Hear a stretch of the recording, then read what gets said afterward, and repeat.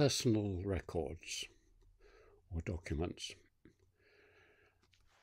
I am surprised when I look back to see that my interest in the materials of the past has shifted quite a bit in my life. That is to say, the first half of my academic life, up to the 1980s, was mainly based, that is, my work was mainly based on national and public records. By that I mean records generated by three sets of institutions which, in their business, kept materials, and these have remained for historians to work on. One of these is state records. By state records, one means particularly the records of the central courts, the assizes, the chancery records, the Star Chamber, and so on. These are very huge, absolutely immense, and I spent a lot of time working using those, particularly when I started my first doctorate on witchcraft. I used assize records a lot, and other more localized but state records, quarter sessions records, as well as taxation and other records generated by the workings of the state. A second set were those generated by the church, particularly parish registers, but also a lot of work on ecclesiastical court records, particularly the archdeaconry records in the area I worked in Essex, and tithe records and other church records. And the third set were generated by the Lords of the Manor.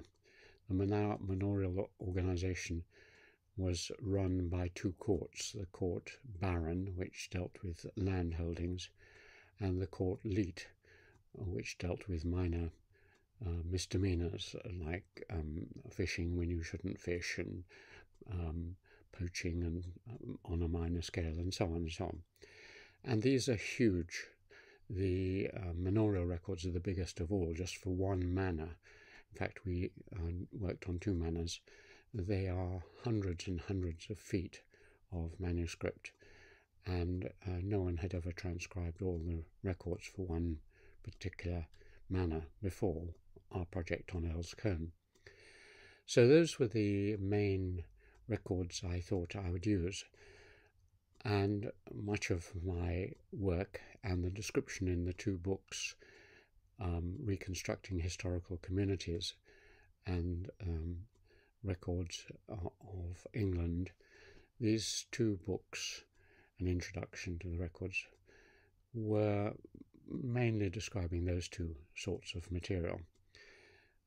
But in my later life, I've become much more interested in much more personal records created by an individual in one way or another, rather than an institution. This is what I've been working on in the last 20-30 years, but in fact it had started earlier, because when I was working on witchcraft, I came across the diary of a 17th century clergyman, Ralph Jocelyn, and I wrote a book about him based on his diary. And that, of course, is a very personal document. And later, Sarah and my mother and I edited the diary of Ralph Jocelyn for the British Academy. And while doing that, I became aware of the wealth of diaries and, to a certain extent, autobiographies. The English were great diary keepers, and so I collected in my library as many diaries, Kilvert's diary, Pepys's diary, and so on, and thought these were a wonderful source, which they are. And later I came to realize that diaries were not just those kept by others, but kept by Sarah and I. We started to keep diaries in 1978, and these become increasingly interesting as time passes, because one forgets so much, and there's so much incidental description of how we were working, where we were going, our friendships, and so on. and so one day we may make some use of that, though we make use of it all the time in all sorts of different ways. But particularly the diaries were important for travel, because for anthropological fieldwork, the diary is one of the central recording devices. And so in my book on becoming an anthropologist, my fieldwork in Nepal, first fieldwork, a lot of it is based on the diaries which Jill, my wife, and I kept in Nepal. And later in the travels to Japan, in the book Discovering the Japanese, and particularly in our 17 trips to China, Sarah has kept really good diaries. And when these are supplemented by the notes, very detailed notes that she took on all sorts of matters of fact and conversations and so on, these travel diaries and home diaries are a wonderful source. But they, all of them, lack one feature. That is that they tend to be written for yourself, and therefore you take a great deal for granted and don't really need to describe or suggest or give context for all sorts of things. That is done in an even more remarkable source, and that is letters. I was taught that I should write a letter every week to my parents in India from the age of 8, and throughout my life I've been writing and writing and writing letters and getting letters, and particularly the letters of my mother from Assam, which I've published in a book, 20 Years in Tea, as well as the ones that she wrote and are included in all the volumes of my autobiography, are remarkable. She used letters as a sort of diary and as raw materials for later writings. And so her letters taught me a great deal and contain a great deal. My letters to her started pretty feebly, but got better from about 17 or 18. And from about 19, I started to keep carbon copies of my letters. So I have letters going and coming back, particularly intense letters to my first 2 girlfriends and later to Sarah, and other letters to interesting academics, all sorts of correspondences about ideas, because letters, I realized, were a place where you tried out ideas as well as describing places and things.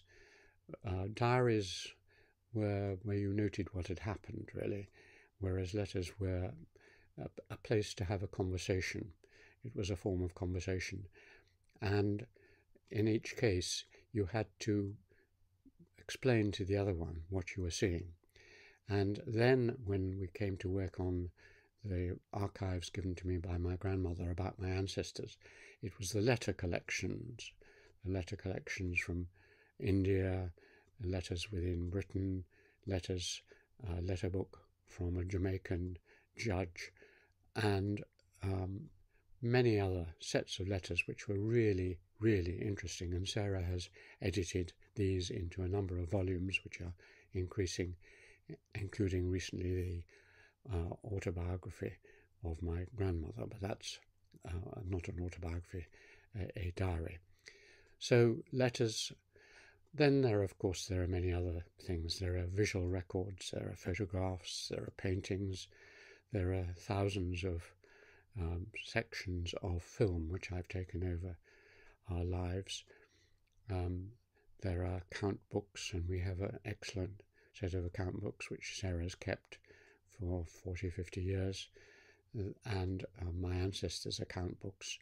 And there are scrapbooks, some lovely Victorian scrapbooks of my relatives. So you have a miscellaneous collection of personal records, and each time you pick up any of these, particularly letters, you can enter into the mind of someone who probably is dead and thought in some different ways or similar ways.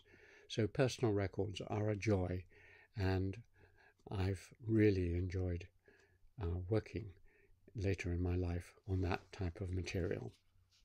and I hope you keep a diary too.